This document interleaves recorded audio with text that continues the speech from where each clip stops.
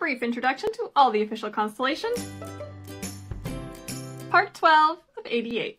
Cancer. The constellation, not the disease, although they do share an etymology. So Cancer is one of the 12 zodiac constellations, which you can see because the ecliptic here passes right through it, and it is a northern constellation. It's named after the crab that the goddess Hera sent to defeat Heracles, who she wasn't a big fan of.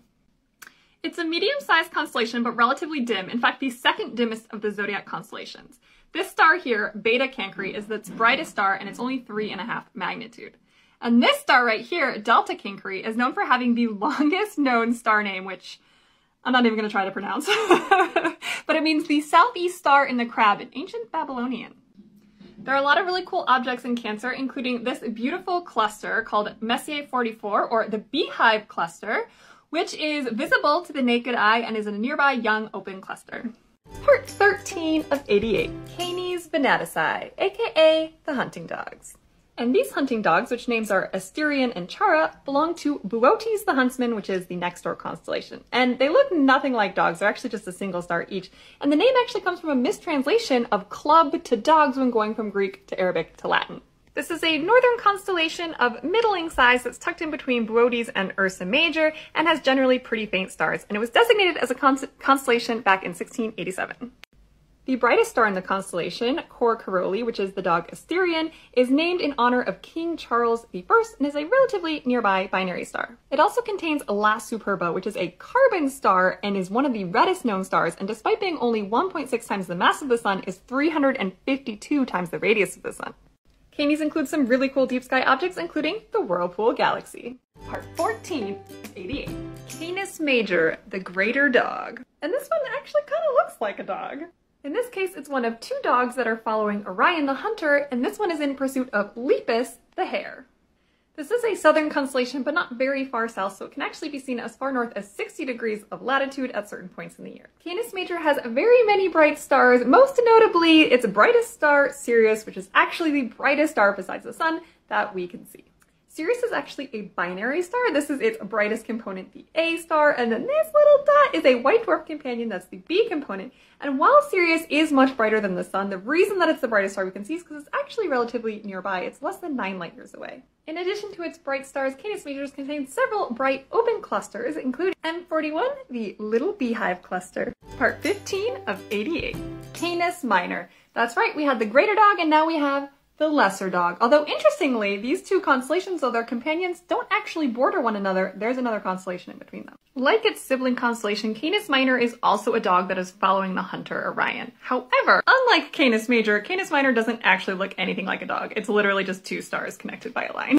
Artistic license. Canis Minor is ever so slightly a northern constellation, but it can actually be seen as far south as 75 degrees. As the name suggests, Canis Minor is actually a very small constellation. At just 183 square degrees, there are only 17 constellations that are smaller. However, it still contains one of the brightest stars in the night sky, Procyon. Procyon is actually a binary star consisting of an F star and a white dwarf, and it's the 8th brightest star because it's only about 11.5 light years away. The other bright star in Canis Minor is called Gomeza. There aren't very many deep sky objects in Canis Minor, but take a moment for this beautiful planetary nebula, Abell 24. Part 16 of 88. Capricornus, the goat. Not the greatest of all time, but the horned goat, although it's actually more commonly depicted as a sea goat with the tail of a fish, because why not? This actually dates back to ancient Babylonian mythology. Capricornus is one of the 12 zodiac constellations that falls along the ecliptic, which is the sun's apparent path through the night sky over the course of a year. And yes, the official constellation name is Capricornus, with an S. Capricornus is a slightly southern constellation of middling size, and it lends its name to the Tropic of Capricorn because back in the day, the winter solstice used to occur in this constellation. It doesn't anymore because of precession. A relatively faint constellation, its brightest star, Deneb Algidi, doesn't even crack the top 100 brightest stars in the night sky. Capricornus contains a couple notable globular clusters like M30, and this gorgeous group of 3 interacting galaxies called the Hickson Compact Group 87.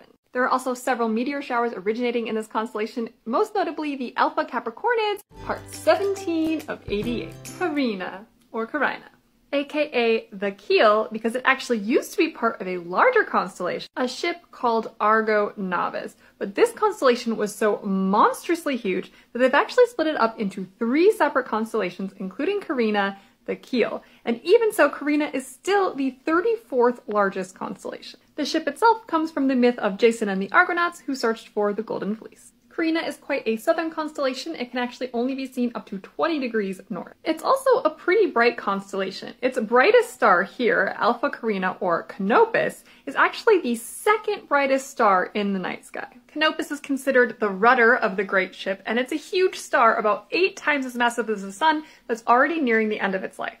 Speaking of big stars, Carina also contains the star Eta Carinae, which is actually a binary star of 2 massive stars. One is about 90 times the mass of the sun, and the other is about 30 times the mass of the sun. Eta Carinae actually had this huge ejection almost 200 years ago, which created this very cool structure called the Homunculus Nebula. And the Homunculus Nebula is part of a much larger nebula that we could not possibly forget about because the Carina Nebula was a fan favorite of JWST images. Part 18 of 88. Cassiopeia! That's right, it's the big W. Okay, it does look like a W, but it's actually meant to be a queen sitting on her throne.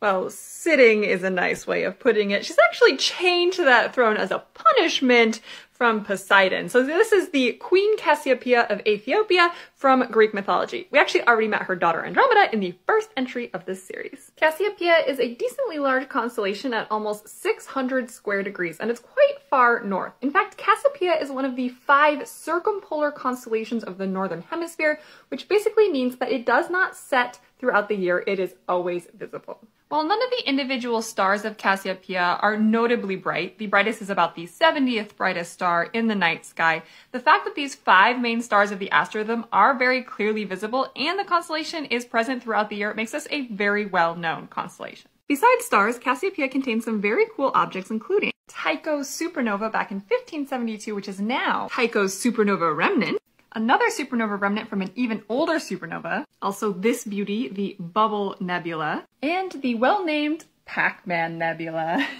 Part 19 of 88. Centaurus the Centaur, named for the half-horse, half-man creature of Greek mythology, and actually one of 2 centaur constellations, because apparently that's what we need in the sky. Centaurus is the 9th largest constellation, and it's a southern constellation visible only up to 25 degrees north. In fact, the 2 brightest stars of Centaurus can actually be used as a pointer to locate the Southern Cross, which Centaurus kind of wraps around.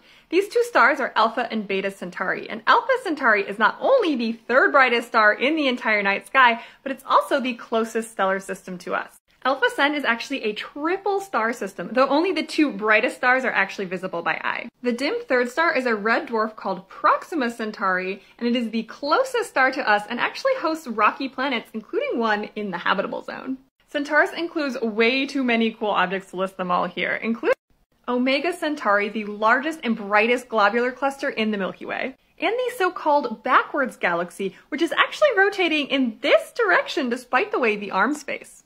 Part 19 of 88. Cepheus, the house. Okay, that's not actually real, but that's how I thought of it as a kid. In actuality, Cepheus is a king of Ethiopia from Greek mythology. Remember we talked about Cassiopeia? Well, this is her hubby. Cepheus is one of the 5 northern circumpolar constellations, meaning it is visible year-round in the northern hemisphere and is actually only visible down to 10 degrees south latitude. Cepheus isn't a particularly bright constellation. Its brightest star, Alpha Cephei, barely even cracks the top 100. But fun fact, in about 5,000–6,000 years, Alpha Cephei will actually be the new North Pole star thanks to the precession of the Earth's axis. The most famous star in the constellation is probably Delta Cephei, because that is the prototype for a class of stars called Cepheid variables, which are hugely important in helping us measure extragalactic distances.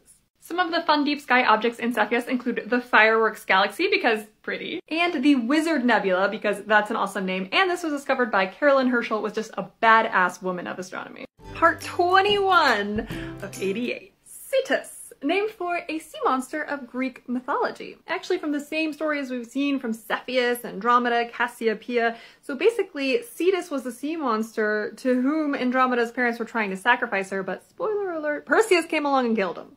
Besides the sea monster, Cetus is sometimes called the whale, which is actually a pretty fitting name because it's the 4th largest constellation. Hopefully with better luck than some other cosmic whales I could think of. Cetus is a slightly southern constellation and actually just misses out on having the ecliptic pass through it by less than 1/4 of a degree. The brightest star in Cetus is actually not Alpha Ceti, it is Beta Ceti. Bayer's designation's not an exact science. One of the most well-known stars of Cetus is the star Tau Ceti, which is the closest solar analog to us at less than 12 light years away, and it hosts a planetary system of at least 5 planets. Tau Ceti appears a lot in science fiction. Probably in this day and age, most well known for being the main setting of Andy Weir's Project Hail Mary, but for me, it will always be Pell's star. Cetus also contains the most distant star ever seen, called Earendel, at 28 billion light years away. Cetus doesn't contain many galactic deep sky objects, but it does have a lot of cool galaxies, like NGC 1073, this prominently barred spiral galaxy, and the interacting galactic system IC 1623 in the final stages of merging. Part 22 of 88. Chamaeleon, the chameleon. It was named by Dutch navigators in the 16th century, probably after the small, strange, color-changing lizard they saw on their trip to the East Indies. The lizard is said to be trying to eat the neighboring fly constellation Musca. This is a teeny little southern constellation. It's the 10th smallest, and it actually cannot be seen from the northern hemisphere at all. It's also quite dim. Its brightest star, Alpha Chamaeleontis, has a magnitude greater than 4. Remember, with magnitudes, greater means less bright. There are only like 6-ish stars in Chamaeleon even visible by eye without really good conditions. But don't be fooled, this constellation still contains cosmic wonders. For example, HH 909A is a protostar in the Chamaeleon 1 molecular cloud, which was caught here by Hubble in the final stages of becoming a star, and in the process emitting these bright narrow jets of gas away into space. Or the reflection nebula IC 1631, where the bright blue light of a newborn star reflects off nearby dust. Or the beautiful bright planetary nebula NGC 3195.